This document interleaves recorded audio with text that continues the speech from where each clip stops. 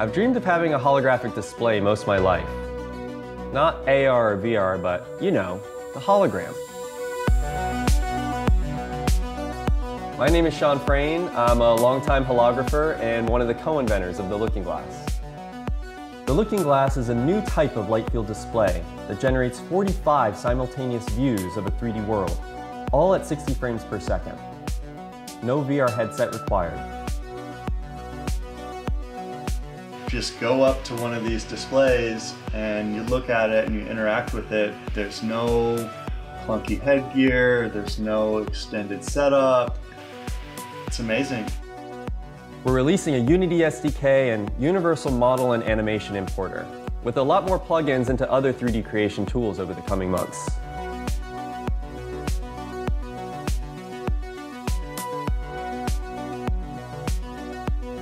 No matter what tool you use, your work will be able to come to life in the Looking Glass.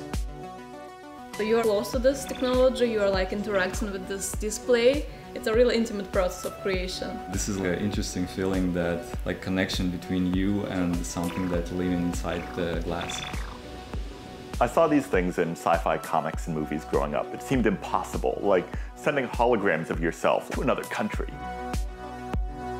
Looking Glass is unique in that it fulfills kind of what we've imagined in a lot of ways around what a true volumetric display would look like. The Looking Glass connects up to any modern PC or Mac with a couple cables. And then you can either create your own 3D content or explore what everyone around the world is making with a single click.